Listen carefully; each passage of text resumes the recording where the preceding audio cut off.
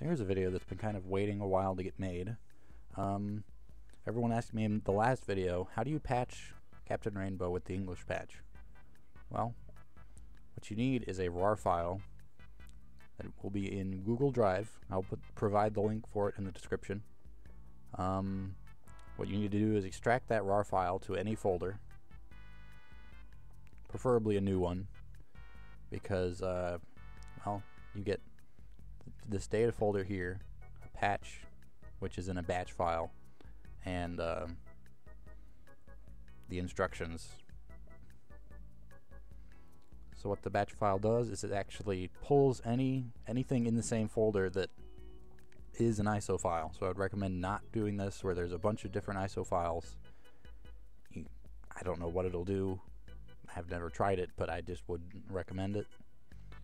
What you need to do is put your Captain Rainbow ISO in the same folder, and then start the patch. So it's going to start printing things out on this command prompt, and then the next thing you do is you just wait for a while.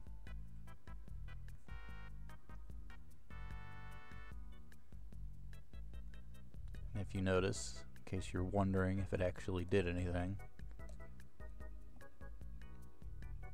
it is now gone. The original ISO file is now gone. It says it has moved it into this data folder, and there it is. So you just gotta wait.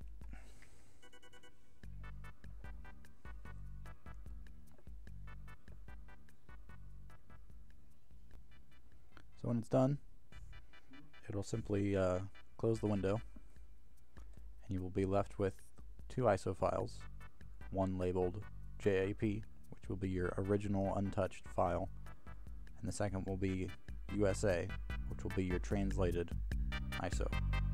So this is what you'll want to copy if you're going to copy it to your favorite program to transfer to your Wii to play from a backup load. As far as I know, there currently is not a real-time solution for this. Thanks for watching.